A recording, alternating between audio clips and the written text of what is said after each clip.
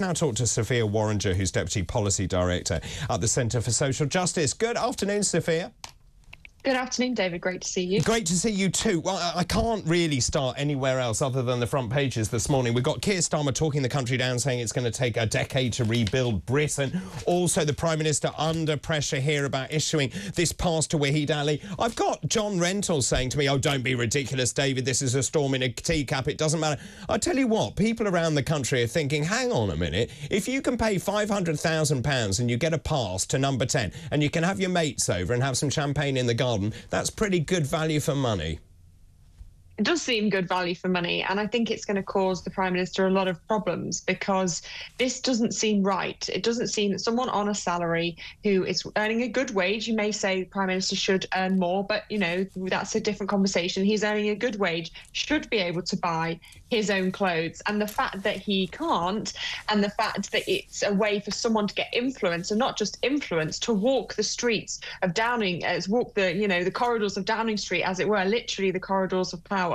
That doesn't feel fair at all, because that is, you know, cash for access in the most literal terms. And it's something that the Labour Party, before they were in government, criticised the then government, when it was the Conservatives in power, extensively for.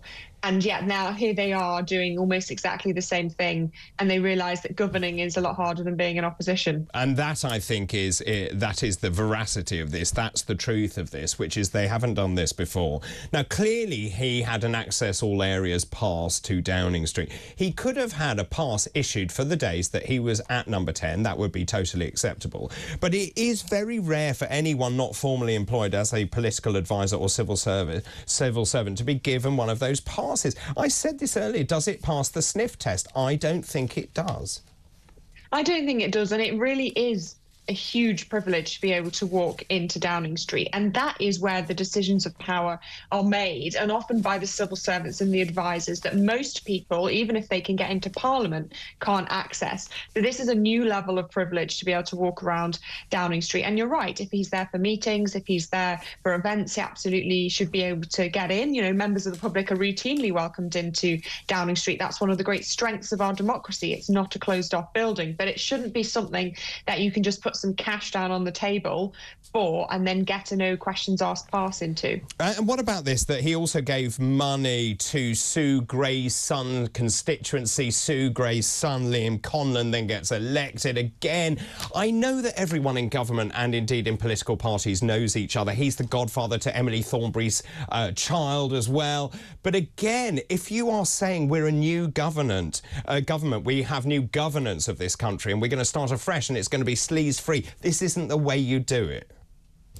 Yeah, I agree. I think that is slightly different, though. People are entitled to give the money that they want to support the people that they would like to see into power. You know, there's strict regulations about how much money can be accepted and how it is declared, and that is all in the public and that is well regulated. But I think the problem is the access that is given then in return for that donation. People are very welcome to make their donations, whether they know them or not, or they know their parents or are godparents, etc. All those networks are very tightly held. I think in some ways there's not much you can do about that. In Westminster Village is quite a small one. It's natural for people to have relationships across different levels. But I think the problem is the access that came with the cash that was stumped up. Now, I don't know about you, but I couldn't tell that he'd been given £20,000 for his clothes. And there's a great article in the Telegraph today. For £20,000, Starmer could have got more for his makeover. I'd agree. Yeah, maybe, but I think he'd get criticised too if he was too flashy. We know the former Prime Minister, well, that's very true, Sunak, was. So I think you can't win. And I think he's going for that relatable dad down the pub vibe. So he wants to go for high street brands. He doesn't want to go for really flashy things. And I think, yeah, he dresses well, but that's not the most important thing. And I think in some ways it's quite refreshing to see a man being criticised for what he wears. It's usually the female politicians that get this. Well, apparently his suits are about right because his trousers aren't too thin, they're not too large. And apparently he buys a suit off the peg and then he goes to a tailor and has it just adjusted, which makes him a bit more a man of the people, I suppose. Exactly, yeah. It's not quite the kind of 3,000 plus that the former Prime Minister Rishi Sunak. He had very tight trousers. But that was his own money. He could have done whatever he wanted with that. I don't think we should criticise him. That was his own money. The difference here is this is money that someone else has given him. And yeah, as we've said, it's a strange kind of setup that then gets you access. But yeah, poor Keir in some ways. He can't win whatever he wears. Of course he can't. Of course he can't. Let's move on and talk about the Conservative Party. I mentioned this yesterday for people who were listening to Breakfast yesterday. This was an article that was written in Conservative Post by a chap called Dan Barker, who's a former Conservative Party member, a chair and PPC.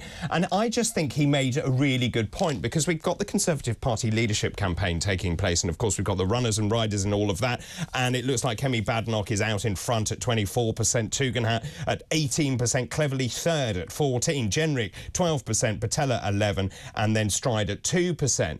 But fundamentally the issue, and I suppose what he's trying to get at in this article, is saying, whilst they've embarked on choosing a new leader, have they actually had time to reflect and consider what it is that makes you a Conservative? How did you manage to be so careless to lose an 80-seat majority and get wiped out of government?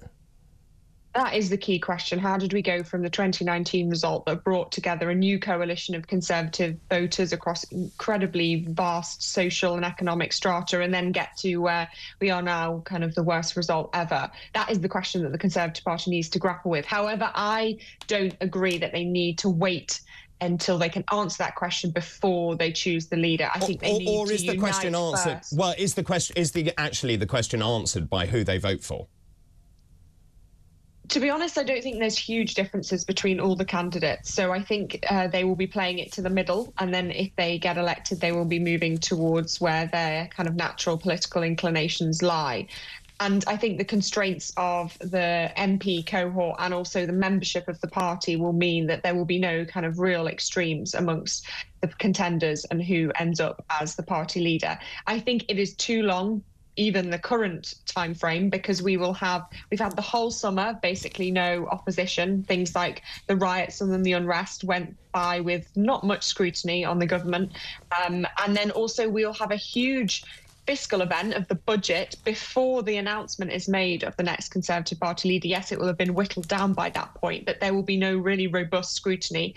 Supposedly, Rishi Sunak will be the one who will be leading the party then. But, you know, his heart is not in it. And fair enough, his heart is not in it. I think, you know, he's been through the mill and he's got the result. And the fact that he stuck around is admirable enough. But it is too late to be still having this internal conversation when huge decisions about tax and spend, which will set the future for this country for months or years to come, are being made when there's no real strengthened opposition to scrutinise that budget in October. So I think the current timetable is still too long. And I don't think reflection is necessarily going to bring results. I think what we need is a clear focus, someone who will lead that, and then the reflection can come internally. But if all the reflection is done externally with everyone wading in and this kind of blue on blue attacks, it just makes the Conservative Party look even weaker. And I think what we're going to see is a ramping up here of the campaigns and the rhetoric when parliamentary recess is over in a week or so. For your money, who do you favour? Who do you think is most likely to be able to bring all of these disparate elements back together? Because it's not one party, it's many parties, the Conservative Growth Group, the ERG, for example, the One Nation Tories, the more liberal Tories.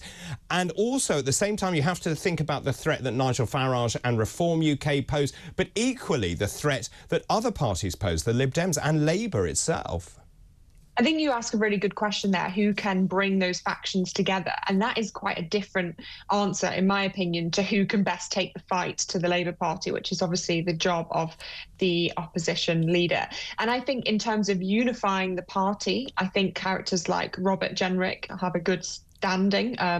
They have been on that journey of starting out more as a kind of centrist Tory and then moving through his experience of the Home Office to the more kind of right of the party. He's not too tainted by previous governments. Obviously, he took positions, but he also resigned. But then that's a different question of who can take the fight to the Labour Party. And I think if you ask the Labour Party who they are most worried about getting that position, I think they would say Kemi Badenoch. She's an incredibly effective communicator. She's very good on tackling what would be called woke issues, and she doesn't bend into that kind of very identity-driven politics, which the Labour Party, I think, are pushing. So I think in some ways there's two very different asks of the next leader that are being set up. It's who can unite the party and who can win. And in fact, I don't think necessarily the same person is best placed to do both, but obviously they will have to pick one. And of course, what they're going to do is whittle it down to 4. There'll then be a beauty parade at conference for everyone to then see how they set out their stalls. And then, of course, it then is whittled down again and then goes to 2, and then it goes back to the members at that point. And this is always going to be the issue because, of course, the members chose Liz Truss. Who do you think the members are going to favour more? Let's say, for example, we get down to Badenoch and Tugendhat. Who will they go with?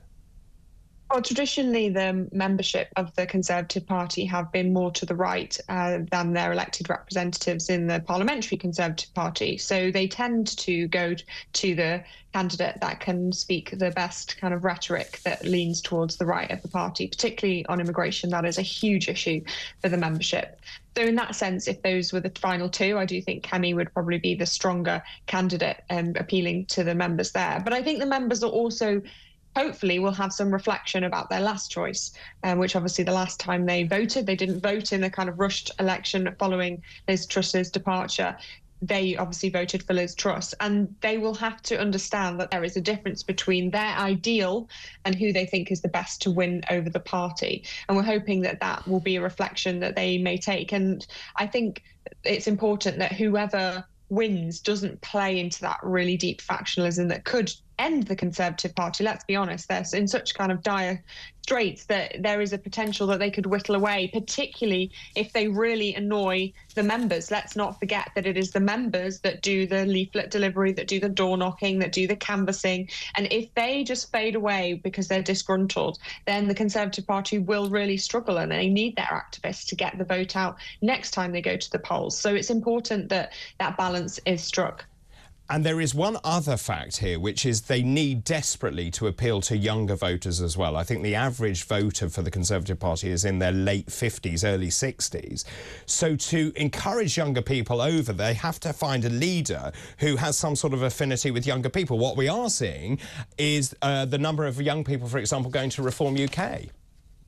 Yeah, that is a huge phenomenon of the last election, and something I think the Conservative Party needs to grapple with very strongly. It shows, actually, that the kind of natural adage of that you become more kind of right-wing as you get older is not necessarily true, because there are these members that are going to, so young people that are going to Reform UK because they really care about issues like getting immigration under control, about being able to be proud of their national history. And that's not something that is just a kind of pretense of the older generation.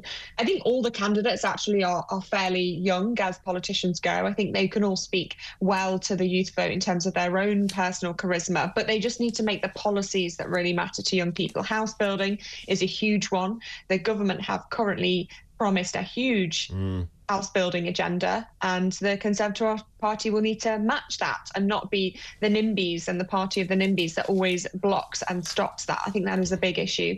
And I think the Conservative Party needs to look very closely at their policies and make difference of, make those kind of trade-offs. I think before they've been always protecting things like the triple lock and things that pay well with pensioners, but it may be a case of they have to kind of annoy some of their traditional voter base to get in some of the new voters. Sophia, always good to talk to you. Thank you for your time. Sophia Warringer there, Deputy Policy Director at the Centre for Social Justice.